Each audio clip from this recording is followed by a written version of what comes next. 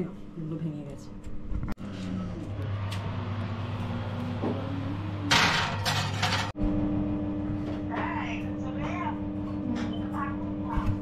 তো ভালোই লাগছে, এবার দেখো।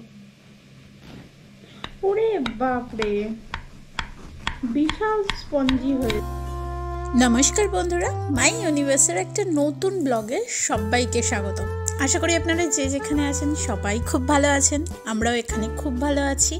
আর আজকের ব্লগের স্টার্টিংটা দেখে আশা করি আপনারা তো মোটামুটি সবাই বুঝতেই পেরে গেছেন। এক্স্যাক্টলি তাই, আমি আজকে কেক বানানোর সব কিছু নিয়ে চলে এসেছি। এক্স্যাক্টলি কেক কীভাবে বানিয়েছি সেটা তো দেখতেই পাবেন। বানিয়েছি বলাটা ভুল, কারণ আমি করিনি, করেছে হচ্ছে অনিন্দিতা, আমাদের বন্ধু। আপনারা তো জানেনই এর আগের ব্লগটা, তার আগের ব্লগে আমরা যে ঝালমুড়ি পিকনিক করেছিলাম লেতনা পার্কে, সেখানে অনিন্দিতা ছিল, আমি আর আমার বর ছিল। আপনারা তো পুরো ব্লগটা দেখেইছেন, আর এখনও যদি না দেখে থাকেন তাহলে কিন্তু আমার প্লেলিস্টে গিয়ে দেখতে পারবেন ডেলি অ্যাক্টিভিটিতে, যে প্রবাসে আমরা কীভাবে ঝালমুড়ি পিকনিক করেছিলাম। হ্যাঁ, তো এবার আজকের ব্লগের কথায় আসি। তো অনিন্দিতাই আমাদের বাড়িতে খুবই সিম্পলভাবে কেক বানিয়েছিল। আমিও ওর কাছ থেকে শিখে নিয়েছিলাম, কারণ এর আগে আমি প্রচুরবার ইউটিউবে দেখেছি, কিন্তু আমার অনেক খটোমটো লেগেছে। তাই খুব সহজভাবে অনিন্দিতা করেছিল। 5 কাপ আটা আর 5 কাপ ময়দা এক্স্যাক্টলি 5 কাপ ময়দা, 2টো ডিম, সামান্য বেকিং সোডা পাউডার, চিনি, দুধ আর মাখন, ব্যাস। এই সমস্ত উপকরণ দিয়েই, কোনো এসেন্স ছিল না, ও খুব সুন্দরই একটা কেক বানিয়েছিল। তো আমি কিন্তু বেশি ভিডিওতে আর কথা বলছি না, আমি জাস্ট স্টার্টিংটা আপনাদের বলে দিলাম আজকের ব্লগের টপিকটা কি।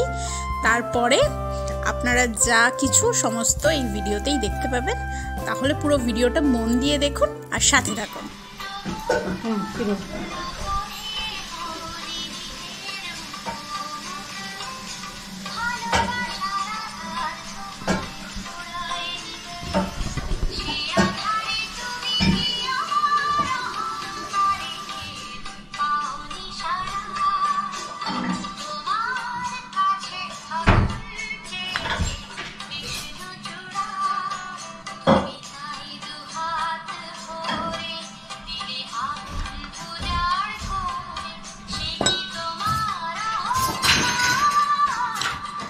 এবার বাটার লাগবে তোমার এইরকম 1 কাপ গলে যাওয়া বাটার।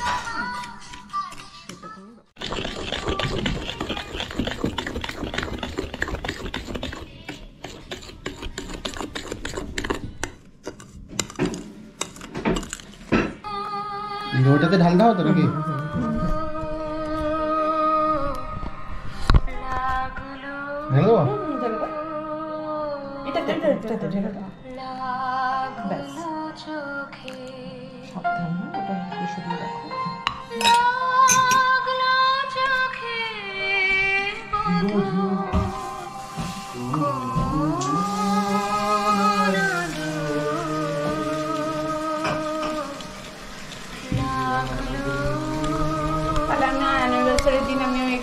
কোনো ফলের কেক বানাতে পারবো একদম। আচ্ছা, যখন চকলেট মেশাতে হবে তখন কখন মেশাবো? চকলেট যখন মেশাবে তখন ওর সাথে মানে কোকো পাউডার, যেটা কোকো পাউডার তো গুঁড়ো তো না, শুকনো, ওটার সাথে মিশিয়ে নেবে ভালো করে। নিয়ম কিন্তু এই গরম বাটার না দেওয়া, ওটাকে আবার একটু রুম টেম্পারেচারে এনে, না তো ডিমটা ইয়ে হতে শুরু করে, যেটা ঠিক না, মানে আমি ভুল করি।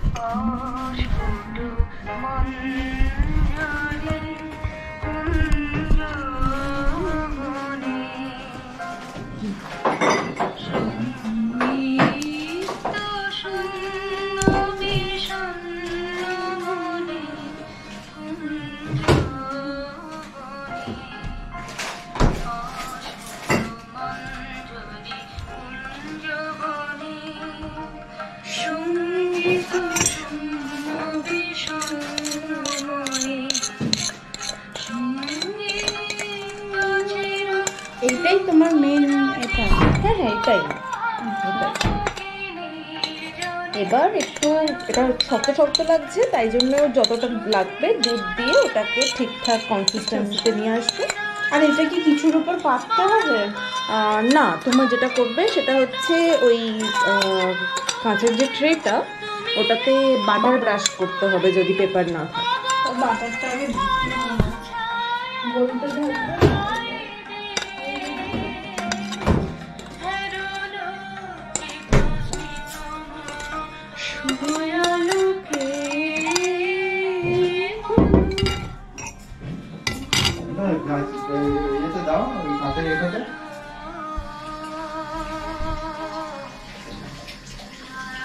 আর আপেল দেবে কি দেবে না, মানে নর্মাল কেক করবো নাকি আপেল দেবে? নর্মালও করতে পারি। নর্মাল করে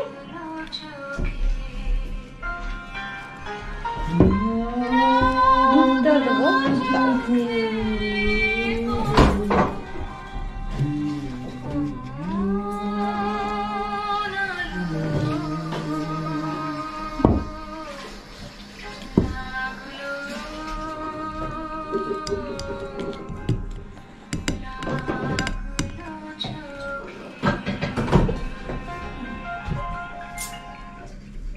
দাও তো অল্প করে একটু দুধ, কারণ খুব টাইট লাগছে। তুমি বলবে। ব্যাস, দেখি তারপর দিচ্ছি। শরীর মতো ওটা একটু পরে আবার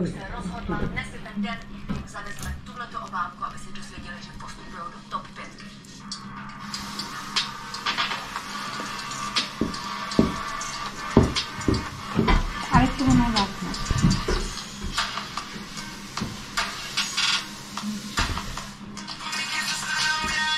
ওই যে জিনিসটা দিয়ে কালকে রাঁধছিলাম না, রাবারের, ওই জিনিসটা ওই যে ওইখানে রাখলাম, দেখো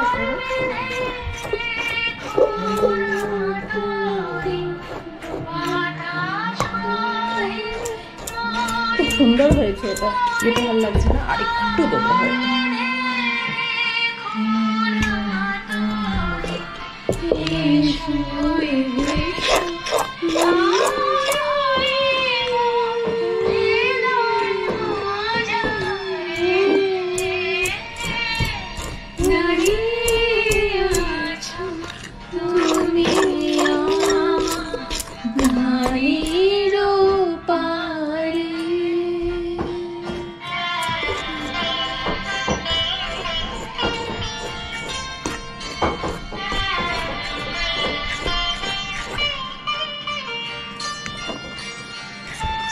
অনেকে সেই ভ্যানিলা ফ্লেভার বা ভ্যানিলা যদি এসেন্স থাকে,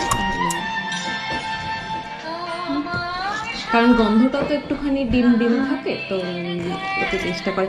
আর একটা দেয় হচ্ছে লেমন জুস আর লেমনের জেস্ট, ওই বাইরের খোসাটা থেকে দিলে আবার লেমন কেক হয়ে যাবে। আমাদের এখানে সেই প্যাকেট জুস আছে, প্যাকেট জুস দেবে। প্যাকেট জুস মানে যেটা এরকম জুস, যেটা রেডিমেড, মানে অরেঞ্জ বা এরকম কিছু।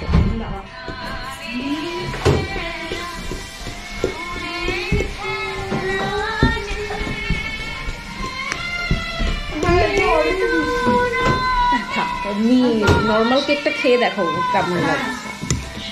কখন মেশাতে হবে? কখন ফ্লেভারটা দিতে হবে? এই এরকম সময় দিতে একটু একটু দিয়ে দিতে। ডিম আর ইয়েটা যখন মিশিয়েছো ওই লিকুইডটাতে দিয়ে দেবে ভ্যানিলা এসেন্স। ওটা বাটার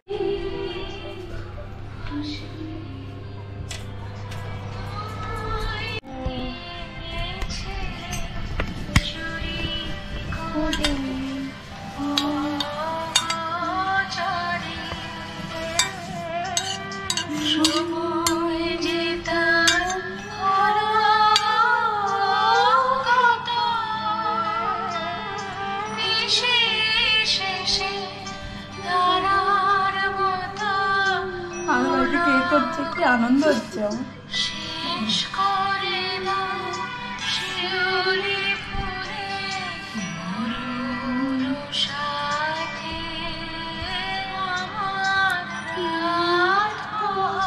হয়ে যাওয়ার কথা। মোটামুটি হচ্ছে এটা বেসিক জিনিস। এবারে আমি যদি এর সাথে কিছু করতে চাই তখন করতে পারবো না।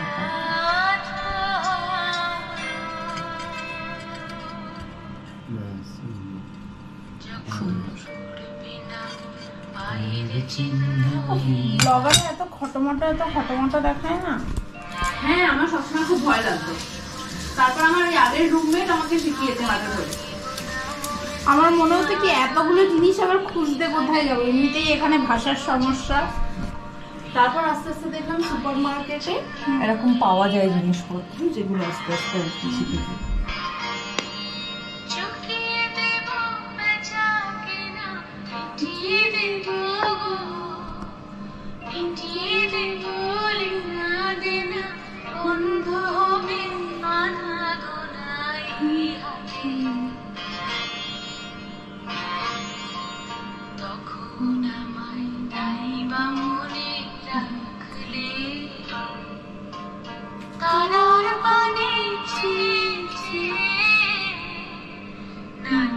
বেশ আমসত্ত্বের লেয়ারের মতো পড়ছে পুরো। হ্যাঁ, খুব মানে কনসিস্টেন্সিটা খুব টিপিক্যাল সুন্দর হয়েছে।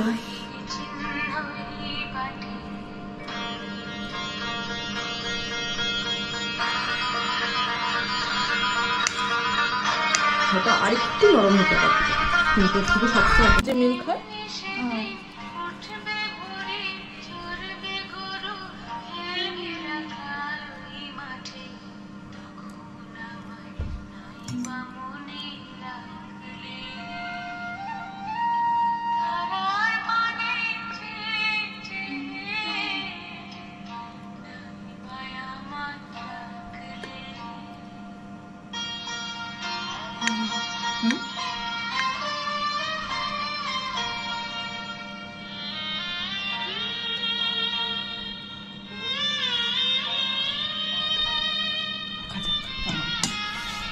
তো বন্ধুরা পুরোটা তো রেডি হয়েই গেছেন, আপনারা তো দেখতেই পেলেন। খুব সিম্পলভাবে পরিমাণ যেটা আমি স্টার্টিংয়ে বললাম, 5 কাপ আপনার ময়দার সাথে ছিল হচ্ছে 2টো ডিম। তারপর অল্প অল্প করে বেকিং সোডা পাউডার দেওয়া হয়েছে। তারপর ডিমের মধ্যে দেখলেনই তো চিনি দেওয়া হলো। এবার আমাকে বললো কেউ যদি ধরুন হেলদি করতে চায় জিনিসটা, কম চিনিটা দিলেই হবে। তারপর ভালো করে ওটাকে নাড়িয়ে দিয়ে, আর ওভেনে তো আমরা বেকিং ওভেনে যেহেতু করছি ওটা প্রিহিটে আগে বসিয়ে দিয়েছিলাম। তারপরে এখানে ভালো করে বাটারটা দেওয়া হলাম। আর তাছাড়াও দেখলেন আপনার যখন বেটারটা মানে যখন কেকের এটা বানাচ্ছিলাম তখনও বাটার দেওয়া হয়েছে, আর এখানেও ভালো করে বাটারটা লাগানো হলো। তারপর উপর থেকে হালকা একটু এই কাজু কিশমিশের টপিংস দিয়ে 8 ঘন্টার মতো আমরা রেখেছিলাম। এবার কীরকম কেকটা হয়েছে সেটা ব্লগের লাস্টে আপনারা দেখতেই পাবেন। তো দেখতে থাকুন বন্ধুরা।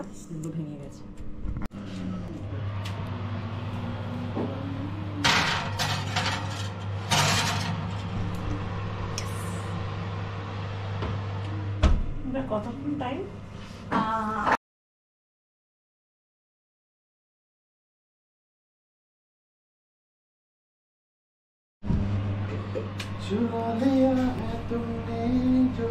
হয়ে গেছে তো, হয়ে গেছে হয়ে গেছে। আমাদের কেক হয়ে গেছে রেডি।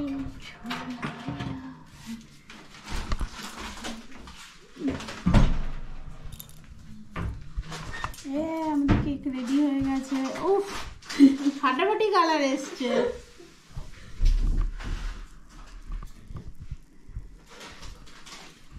সো ফাইনালি বন্ধুরা আমাদের কেক হচ্ছে রেডি। খুব সুন্দর নরম হয়েছে, খুব ইজিলি কাটা যাচ্ছে, আপনারা দেখেই বুঝতে পাচ্ছেন। আর কতটা স্পঞ্জি হয়েছে সেটা তো আপনারা দেখতেই পাবেন। মোটামুটি মানে ফার্স্ট টাইম কেক হলো তো, আর এত সহজ করে অনিন্দিতা বানালো, এত ভাল লাগলো। ওর থেকে আমি বেসিকটা শিখেও গেলাম। অ্যানিভার্সারিতে, এই মাসের 28 তারিখ অ্যানিভার্সারি, তখন বানাবো, আপনারা দেখবেন। এই দেখুন বন্ধুরা কতটা স্পঞ্জি হয়েছে। সত্যি কেকটা সেদিনকে দারুণ ছিল। অনিন্দিতাকে অসংখ্য অসংখ্য ধন্যবাদ। এরপরে যখন আবার কেক বানাবো আপনাদের তো দেখাবই। তাছাড়া এখন ব্লগটা শেষ করছি। আবার খুব শিগগিরই নতুন ব্লগ আসবে। তো সবাই ভালো থাকবেন বন্ধুরা, সবাই সুস্থ থাকবেন, সাবধানে থাকবেন আর আমার ভালোবাসা নেবেন। আর একটা হ্যাঁ, এবার থেকে আমি প্রত্যেক সপ্তাহে ব্লগ দেব, একটা করেই। একটু কাজের চাপ পড়েছে তাই একটা করেই দেবো, সেটা হলো প্রত্যেক শুক্রবার। তো প্রত্যেক শুক্রবার আপনার রাতের দিকে আপনারা ব্লগ পাবেন না, কারণ আপনাদের ওখানের টাইমে রাতের দিকে হবে। ব্যাস এইটাই লাস্টে বলার ছিল। আপাতত টাটা।